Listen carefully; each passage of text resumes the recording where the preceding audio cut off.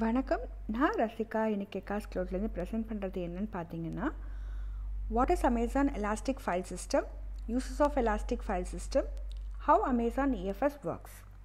So முதல்ல பார்க்குறது what is Amazon elastic file system.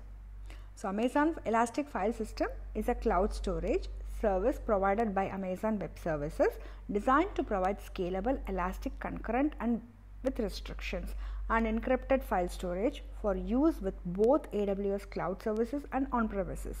So இதில் சிம்பிளாக சொல்கிறாங்கன்னா, EFS வந்து நமக்கு AWS மூலியமாக கிடைக்கிற ஒரு சர்வீஸ். அந்த சர்வீஸ் என்ன பண்ணுறாங்க, நம்மளோட ஸ்டோரேஜ் சர்வீஸஸாக நமக்கு கொடுக்குறாங்க. அது என்ன மாதிரியான சர்வீசஸ்லாம் கொடுக்குது அப்படின்னா, ஸ்கேலபிள், எலாஸ்டிக், கன்கரண்ட், அதில் ஒரு ரெஸ்ட்ரிக்ஷன்ஸும் இருக்குது. அதே மாதிரி இது என்கிரிப்டட் ஃபைல் ஸ்டோரேஜ்னு சொல்கிறாங்க. இதை க்ளவுட் சர்வீசஸாகவும் யூஸ் பண்ணிக்கலாம், ஆன் ப்ரெமிசஸ் ரிசோர்ஸஸாகவும் நம்ம யூஸ் பண்ணிக்க முடியும். ஸோ அடுத்தது, Amazon EFS is built to be able to grow and shrink automatically as files are added and removed.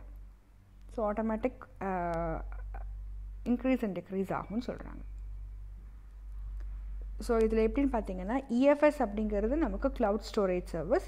So அதில் வந்து இந்த சர்வர் EC2ங்கிறது ஒரு சர்வர். ஸோ அந்த சர்வர் கூட நம்ம இந்த ஸ்டோரேஜ் சர்வீஸை வந்து மவுண்ட் பண்ணுறோம். ஸோ ஒரு ஸ்டோரேஜ் சர்வீஸஸை மல்டிபிள் ஆஃப் அந்த EC2க்குள்ளே நம்ம மவுண்ட் பண்ண முடியும். ஸோ அதுதான் வந்து ஒரு கீ பாயிண்ட் இதில்.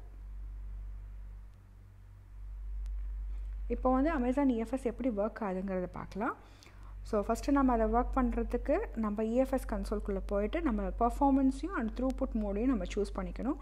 அது சூஸ் பண்ணதுக்கு அப்புறமே தான் நம்ம உள்ளே இருக்கிற சர்வீசஸ்க்குள்ளே நம்ம மவுண்ட் பண்ண முடியும் நம்மளோட EFS ஃபைலை. மவுண்ட் பண்ணதுக்கப்புறம் நம்ம என்ன பண்ணுவோம், டெஸ்ட் அண்ட் ஆப்டிமைஸ் பண்ணுவோம். எதுக்காக, நம்மளோட ஒர்க் லோட்ஸ் பர்ஃபார்மன்ஸ் எப்படி இருக்குங்கிறது நம்ம டெஸ்ட் பண்ணிவிட்டு அதுக்கப்புறம் அதை ஆப்டிமைஸ் பண்ணுறோம்.